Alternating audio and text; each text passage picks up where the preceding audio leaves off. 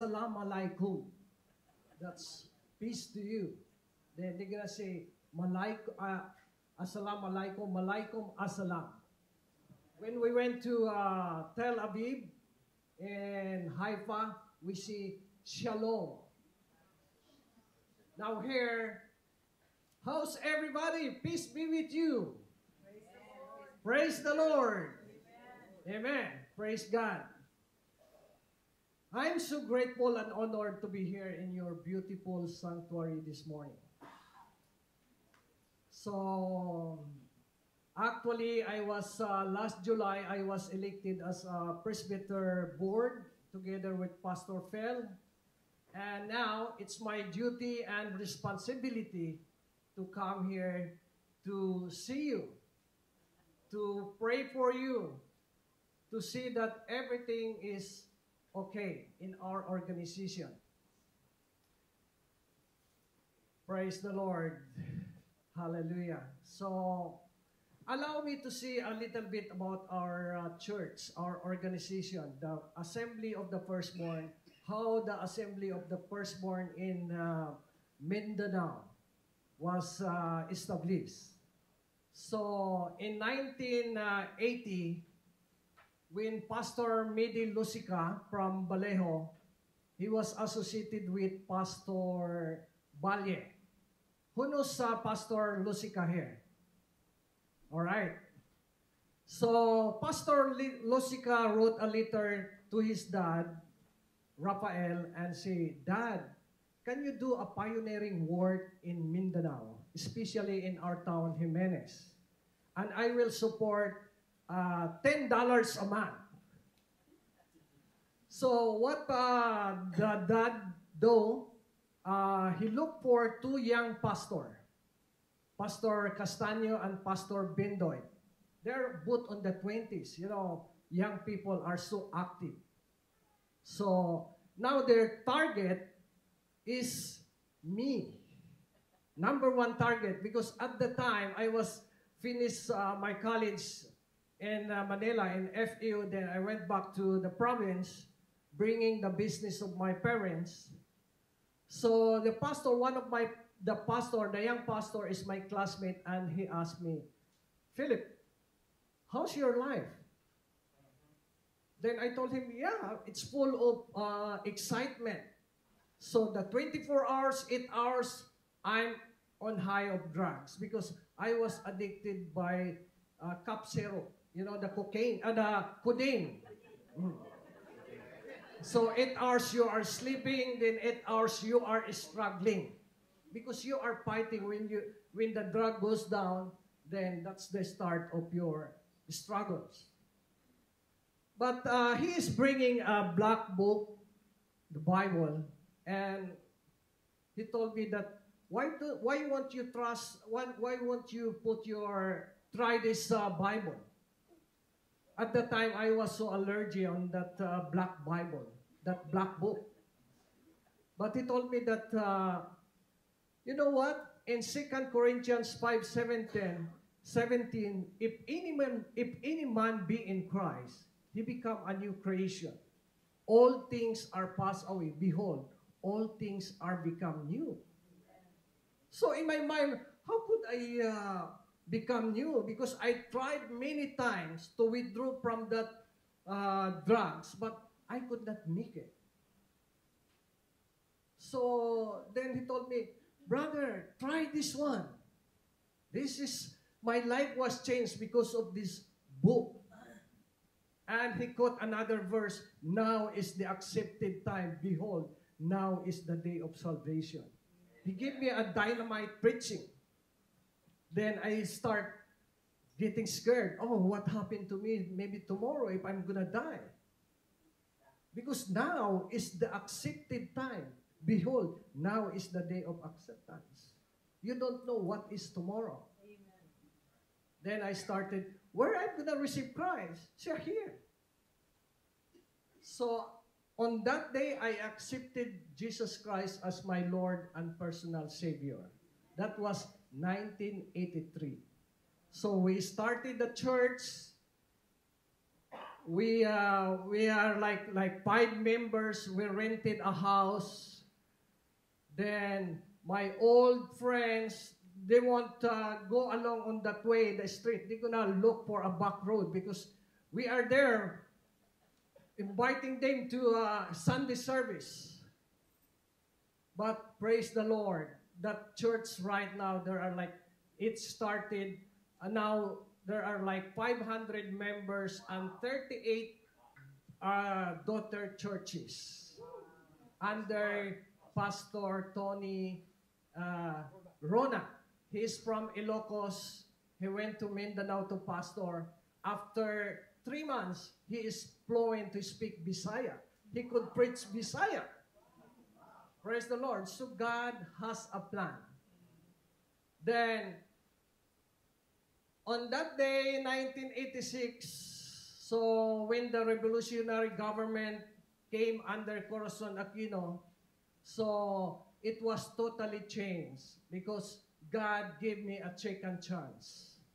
So I was appointed as a OIC mayor for almost 2 years. I ran our municipality for 2 years.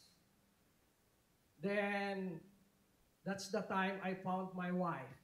So Sister Vicky, can you stand up? I would like to introduce my wife, Sister Vicky. So she helped me how to grow in Christian life. So my church, my family. So we are 10 in the family, and 4 of my brother and sister were converted to Christianity. 1974, I arrived here in U.S. Praise the Lord. So, yeah, it's beautiful one. But the problem is, do I experience crisis in life? Because we're gonna talk about crisis in life today. Yes, there's a lot of crisis happen in our lives. Praise the Lord. Please open your Bible on Matthew 8:23 to 27. So this is our message this morning. If you have pen, can you write down the topic that I'm gonna share, because this one could help your future. I believe everyone will undergo crisis in life. So please listen carefully. So we're gonna read this Matthew 8:23 to 27.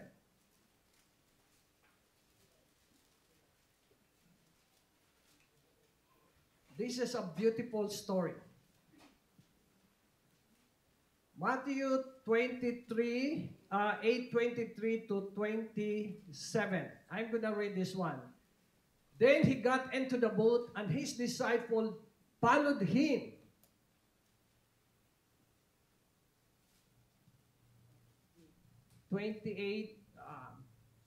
Then he got into the boat, and his disciple followed him without warning. Say, without warning. Without warning, a furious storm came into the lake, so that the waves swept over the boat. But Jesus was sleeping. The disciple went and woke him, saying, Lord, save us, we're going to drown. He replied, You of little faith, why are you so afraid? Then he got up and rebuked the wind and the waves, and it was completely calm. Then men were amazed and asked, What kind of man is this? Even the wind and the waves obey him. Father God, we ask you, Lord, to bless the word that we just read, O God. And Father, Holy Spirit, we ask you to guide us, to enlighten us, to open our minds, Lord, so that we could understand more deeper to your word, O God. Father, we rely on you. In Jesus' name we pray. Amen. So we could see here in this story that when Jesus went to the boat, the disciples followed Jesus. So when I was converted, when I was accepted Jesus, I'm the follower of Jesus. I was called a disciple of Jesus. So whenever my pastor go, I followed him. We go to the Bible study. We go everywhere. We go to different churches to share the Word of God. Praise the Lord. But what happened? I'm going to put the title of this story of my message this morning, How Can I Be Confident in a Crisis? So, how do we respond when crises come in our lives? Okay, but before the message, I'm going to give you 5 facts about crisis. What is crisis? So, crisis is like a storm that comes without warning, without telling people that this is going to happen, without warning. Suddenly it comes. So, crisis, number 1, crisis is inevitable. Write that down. Crisis is inevitable. It's unavoidable. It happened to everyone, everywhere, at any time. So what happened this week? When we open our TV, we just hear that in Southern California, there's a shooting. The student went to the club listening the country music, but suddenly there's a gunfire. How many people died? 12. Even the police officer, he doesn't know. When he opened the door, he got an eye-to-eye contact with that gunman. He was shot and died. Unavoidable. He didn't know that there is crisis come into their lives. What happened to the Northern California and the Southern California right now? Even right now, we are experiencing the smoke. They just did their campfire. Then the fire suddenly occurred. Even the people that driving their car, they could not get away. They died inside the car. That's crisis in life. It's inevitable. It's happened anytime, anywhere, to everyone. Number 2, crisis is variable. It would be in different kind. It would be relational. It would be emotional. It would be your health or your spiritual crisis. What happened 2008? When suddenly the market collapsed. A lot of people loses their house. They could not maintain their house because the value of the house is go down deeper than their mortgage. It's suddenly, if I know that happened 2008, I better sold my house.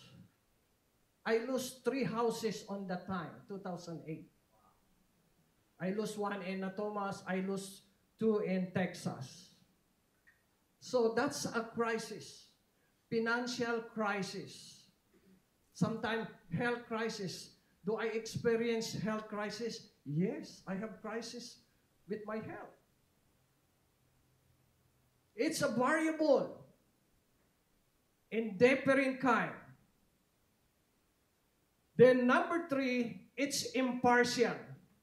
So we're going to go on Matthew 5:45. Matthew 5:45.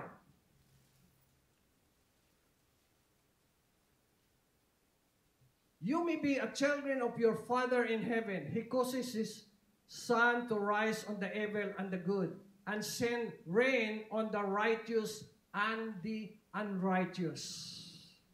Remember, to the righteous and unrighteous.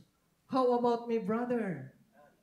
I go to the church every Sunday. I attended Bible study.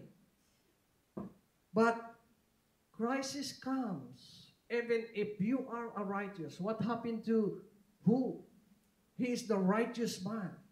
But crisis came to the family. So, No parts had yet been taken.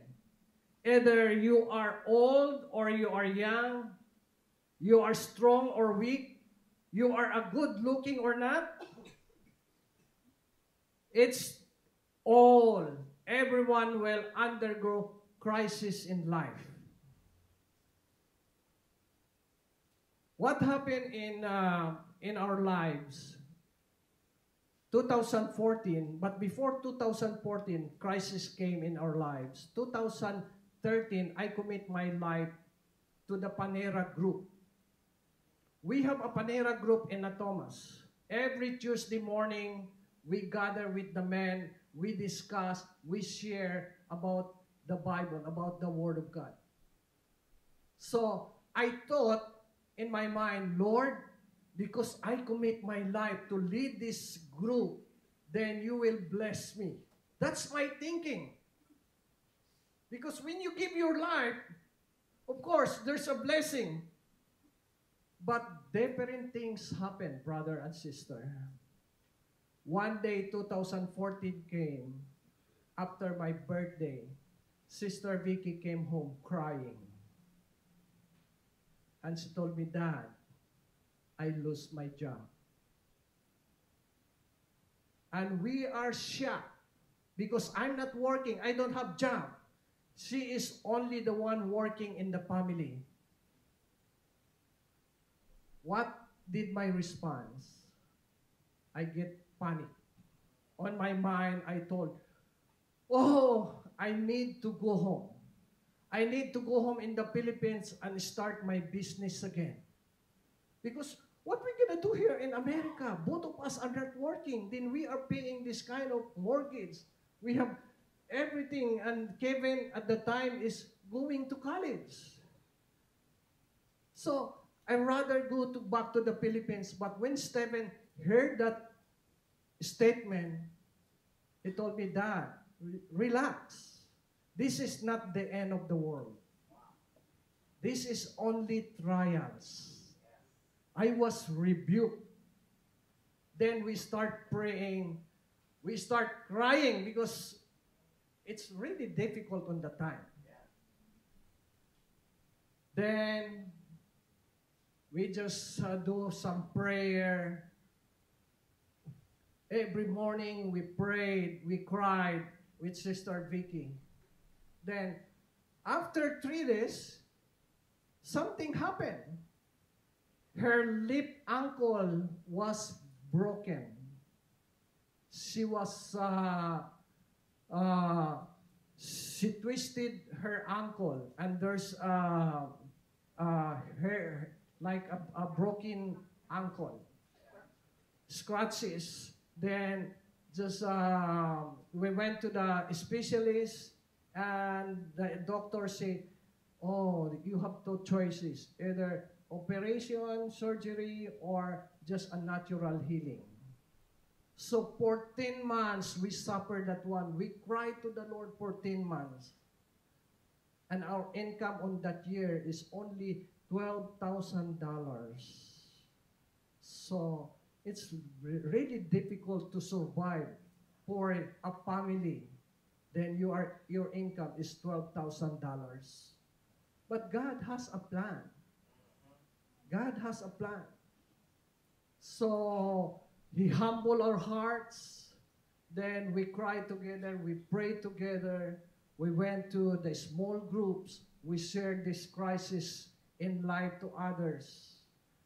So God has a plan.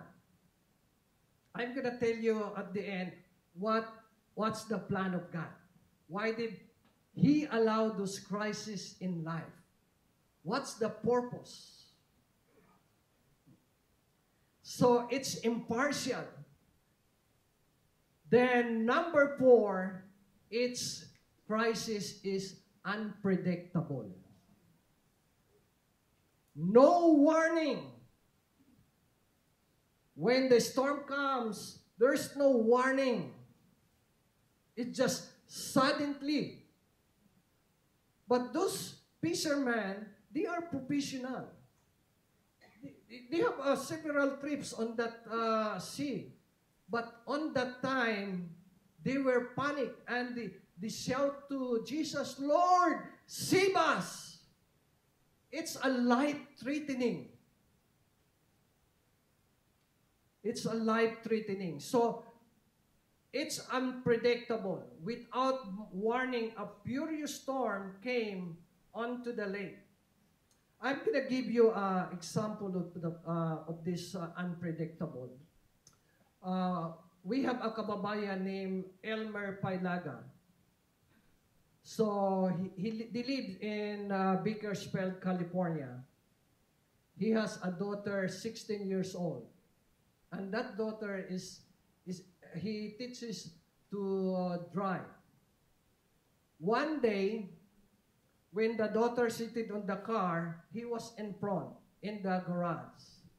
Instead of backing up, the daughter put it on the front drive. And he was hit by the car so hard. Because instead of braking, the gas pedal, he stepping it. And that guy, he was thrown down. He banged his head to the floor, to the cement. And he was on vegetable right now. I visited that guy in the care home.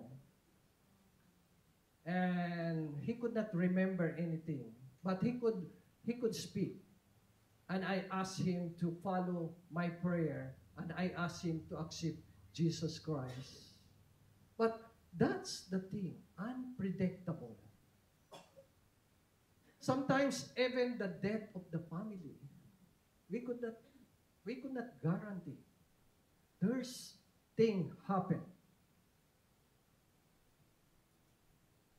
Then, number 5, I can choose my response. This is the 5 facts. I can choose my response. Number 1, if you choose to be panicked, like the disciples, like me, I was panicked. So the disciple, they were panicked. Lord, we're gonna drown, we're gonna die. So sometimes when the intense crisis happen, we're panicked, right? We could not think. That's the first reaction, to be panicked. But number 2, to be at peace. So Jesus, what happened? He just is sleeping over there. And that time, Jesus is human. And he is not worried because he put his trust on God. He know who God is, who's the Father. So, one of our brother Bert in Thomas, who knows brother Bert, who was in West Sacramento last men's fellowship. He was there standing in front of the men.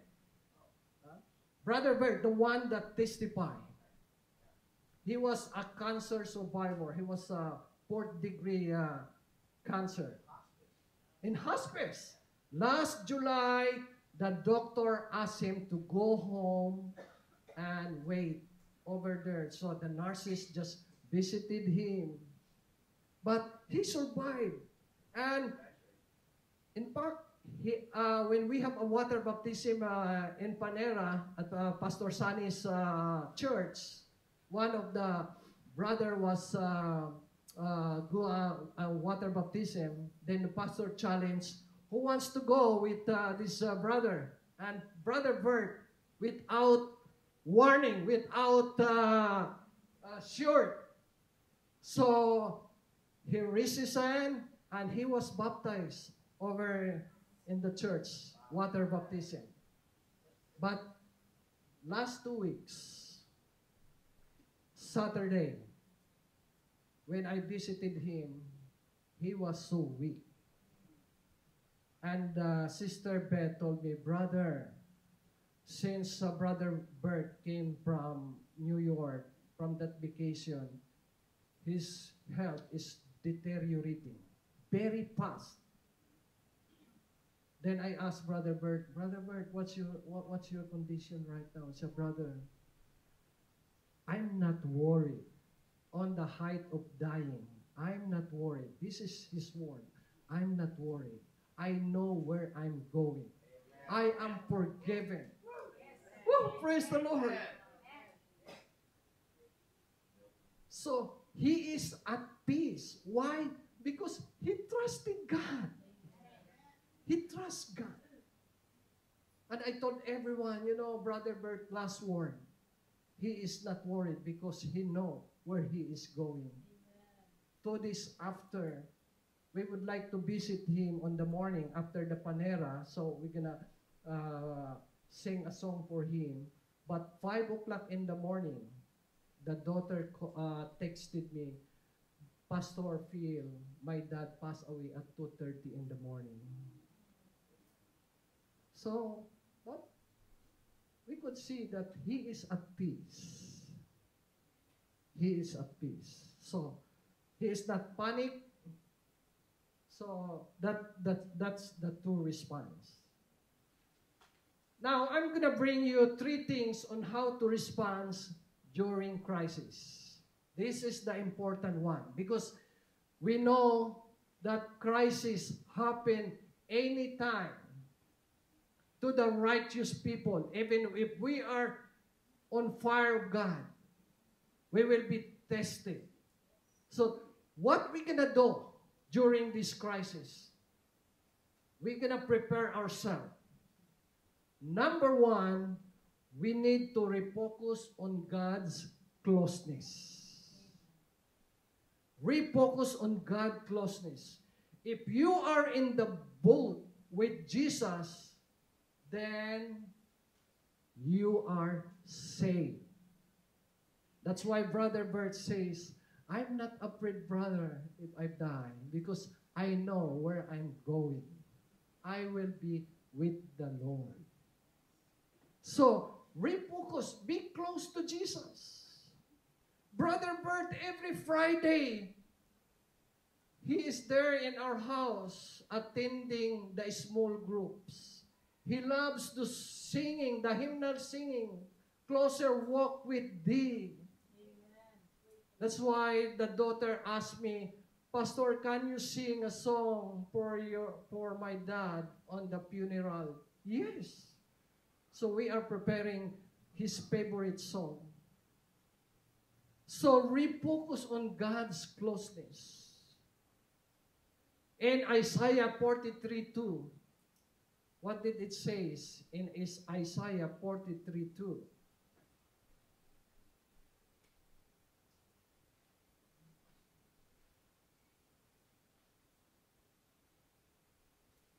When we pass through the water, I will be with you.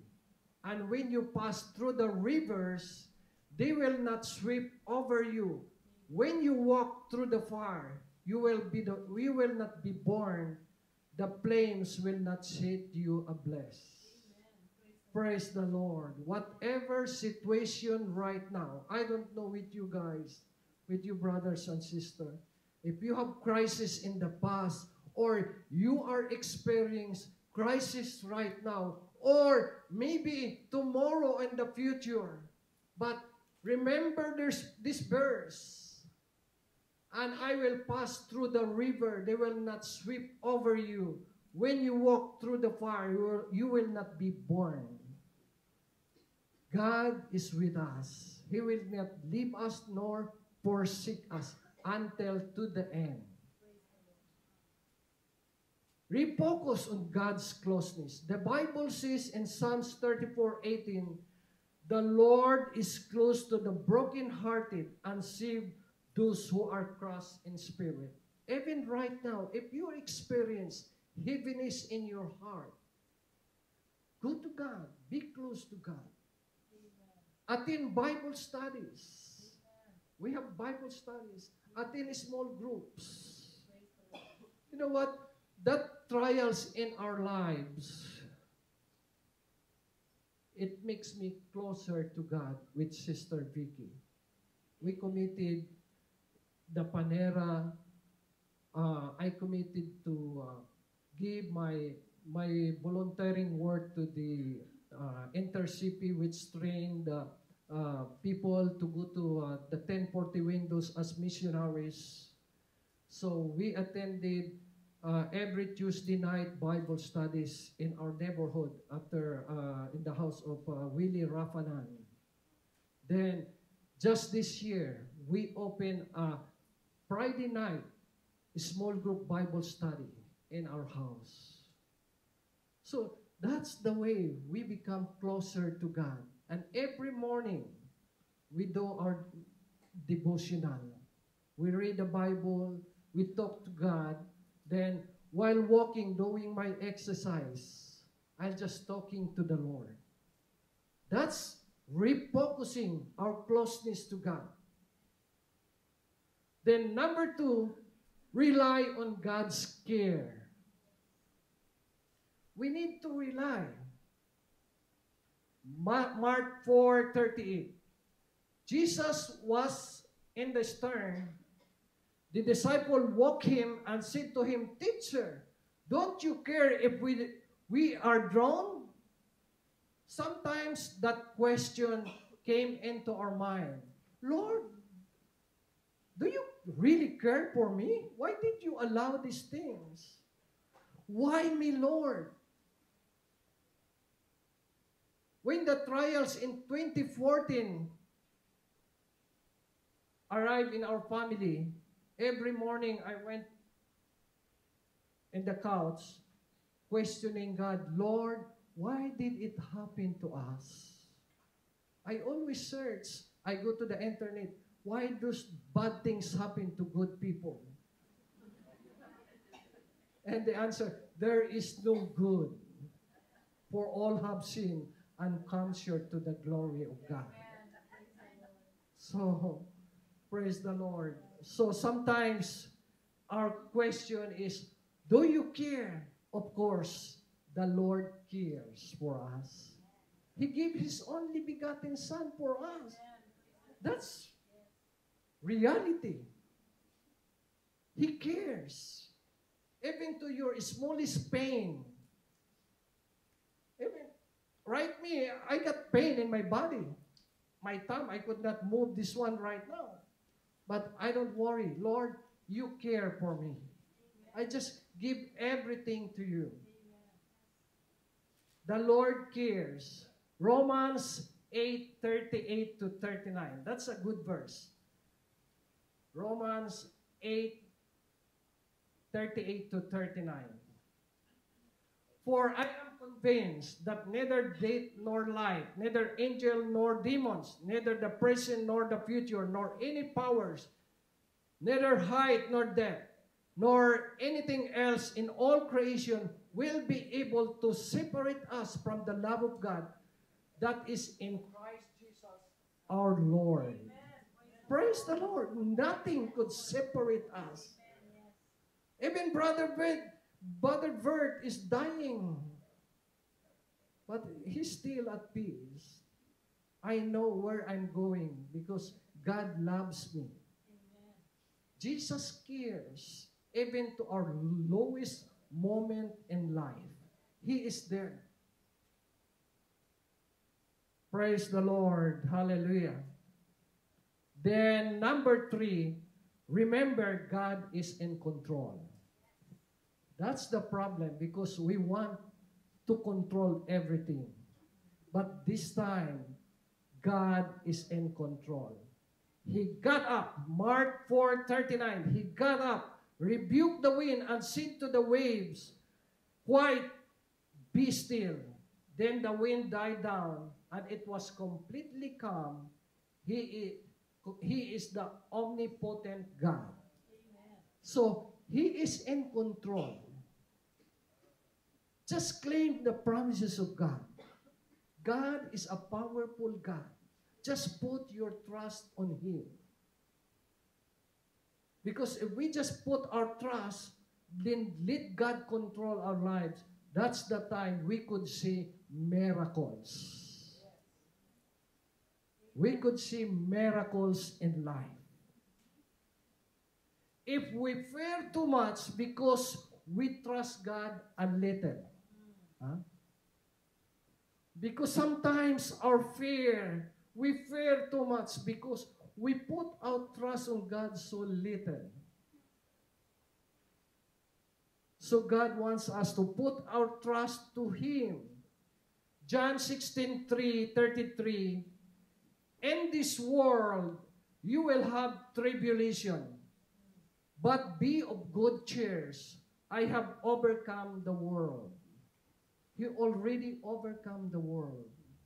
God has a plan for us, not to harm us, but to give us a good future and a good hope. Amen. That's the verse we always claim. I should put my trust on God. Praise the Lord. So what happened when that crisis 2014, so Kevin is applying for college. This is the response of God. So, you know, when you go to college, you need 40,000 for 1 year because university, California University, you are renting an apartment or a place to stay, plus food, everything. So, most probably, you need 40,000.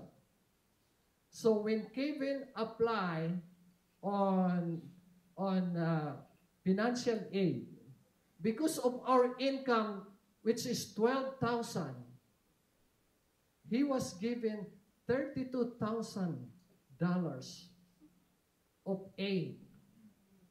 Look at that.